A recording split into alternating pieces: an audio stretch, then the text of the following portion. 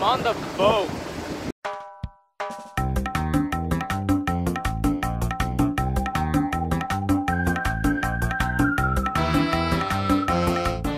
My time in Japan is running out.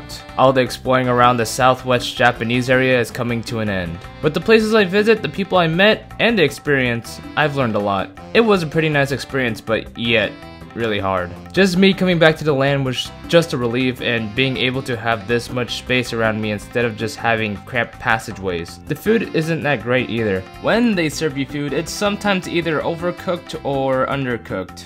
No in between. You're lucky if you even get food cause they are only open in certain times. If you're in the aviation side, then you're in the flight deck almost every single day with a long sleeve shirt, a light jacket, we call those float coats, heavy boots, long pants, and then a cranial, which is our PPE. Then getting blasted by jet exhaust during the summertime. Those ladder wells are really steep. Just imagine the rooms being on the first deck and then your shop is 4 decks above. Going down the steps is pretty easy, but going up, yeah, it gets tiring. Just look at me for example. The picture on the left was before deployment and the one on the right is after. Going on deployment every year is a pain, but that's only if you're stationed in Japan. When I hit my next command, I'll be in the States again, closer to everyone I know. Of course, when you're gonna go on deployment, there's gonna be little to no internet while at sea. It's just so crazy that nowadays we rely on computers heavily, especially with Wi-Fi connectivity. Just imagine you're in the middle of the ocean with no service, so no Snapchat, Twitter, Facebook, Instagram, TikTok, all that is left back in the land. It sucks, right? So you have to prepare yourself for a long and stranded adventure. You see this? This is the ship. While living here, every place is very claustrophobic, but you're only limited to a little space, so be careful of what you bring. Of course you have to take the essentials like your uniform, bathroom gear, and sleeping clothes, but I just realized, like, no one ever talked about what to bring entertainment-wise, so you will not be bored and keep yourself insane. So here's a couple of things to bring during deployment, entertainment-wise. I know I talked about it a little bit in the last video, but this is like more in depth since there's a lot of varieties. For me, I brought my laptop with a hard drive that has TV shows and movies. It's a good thing to have because you can have it connected to your TV and have everybody watch. While in the TV topic, people do bring TVs. The ship has TV cables all around the ship and then some TVs installed in certain areas. Like the galley, which is the place that we eat as an example. Every shop has at least one TV, whether they brought it on board or it was already installed. I brought mine to the boat and literally at the end, my co-workers broke it. Well, so much for my free TV. Gaming wise, it's a good idea to bring your Nintendo Switch. You don't know how many people bring that hybrid console around. People are trading games all the time, especially Smash Bros. You don't know how many people have been asking me to play Smash Bros against them. Every time I do, they just get their asses whooped. People have brought their PS4s and Xbox. They usually play like Mortal Kombat or Madden or something. Like I mentioned in the last video, people brought their portable monitors so they can plug it into a local outlet and just open it and game on it. It's definitely convenient to have because you can bring it to the shop, into the berthing, which is the place that we sleep, and in the lounging area, which is usually by our berthing.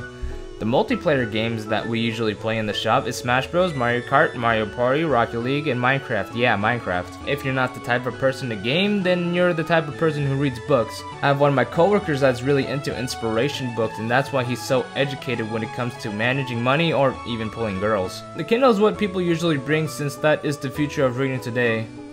Or you can just download it on your phone, it doesn't matter. The classic thing to bring is a deck of cards. Especially in the Navy, people play a game called Spades. If you're in the Navy or whoever's joining, it's an obligation to learn how to play spades. If you're not doing any work and it's a working day, just pull out a deck of cards and boom, you're set for the next couple hours. A lot of people do play in the galley. Other games that we play is Egyptian and Palace. A couple other coworkers brought Uno and Cards Against Humanity. Most of the time it's Uno because my chief isn't a fan of Cards Against Humanity, so he secured that real quick. Should I even mention these? Should I even mention these? Well, I just mentioned them, so moving on. The last thing I should mention is your phone or some sort of tablet. Everybody has a phone at this point. It's got a date, time, alarm clock. You can download movies, TV shows, music, and offline games. I usually watch TV shows, mostly anime, before going to sleep, and next thing you know, I wake up the next day. A majority of us air drag back and forth like movies and TV show and... that one. Music is what keeps all of us sane. Especially after flights, it's good to just bust down on Tatiana every once in a while. If you subscribe to Apple Music or Spotify, then they have this thing where after 30 days of no Wi-Fi connectivity, you lose your music until you connect to Wi-Fi. Now just imagine that with no port after 7 months. It sucks. Of course, when you want to listen to your own music, bring a set of wired headphones and the main ones that you usually use. Once in a while on the ship, they have this thing where they can't have Bluetooth or Wi-Fi devices on, so that's why it's a good idea to have wired headphones. If you're gonna have headphones on, just be careful. Just have one earbud in and just in case of... If you can't find a local outlet around the ship, then you should probably get a portable power bank. It's very convenient to have, or when you're lazy and don't want to get up, then just have it by your side and charge your portable devices. Just a heads up, if you want to get swole or you're trying to trim down, then there are gyms located around the ship. A couple places with free weights and a couple places with cardio. A lot of people do calisthenics in the hangar bay so they can look towards the ocean and contemplate on their lives.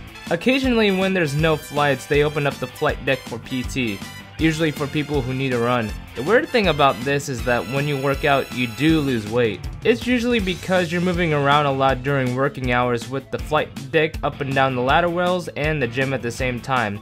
So expect to lose weight and stock up on the proteins. With all these varieties of entertainment, believe it or not, they do got special events on the ship. Like I mentioned before, they did a Smash Bros tournament where I ended up being second place. They also did a ping pong tournament too. I wasn't expecting a lot of people to be this good at ping pong, but it was fun to watch though.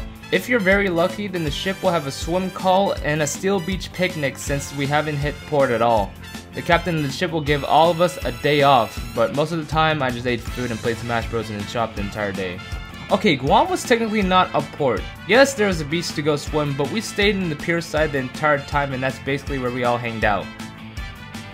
And drink. Deployment is a very important role in the military, but doesn't mean it's gonna be fun. Some ships are afloat for around 9 months without a port. You may think that 7 months isn't that long, but it is. Just put yourself on a mini boat for 3 weeks without anything and see how you last. Then when you're done with deployment, you can't wait to see your family or go to your own bed if you're single. And boom, you're on your phone, on a computer, or watching TV, catching up with the rest of the world. A lot of fun memories here, but I can't stay in Japan forever. My next command, I'm going to the state of California in a desert, cow manure smelling place. Yeah, that's not gonna be fun. If you're in the Navy and you're going to Japan, be ready. Enjoy Japan as much as you can and prepare for the constant deployments. Unless you're on shore duty. Well, there you go. I know everybody's different with this, whether it's like reading books, watching movies, or even playing games. Everybody has their own way to entertain themselves, so they should have ideas or prepare themselves for their deployment. And if you don't bring anything, then I guess you can hang out with your workers. Folding Stallings!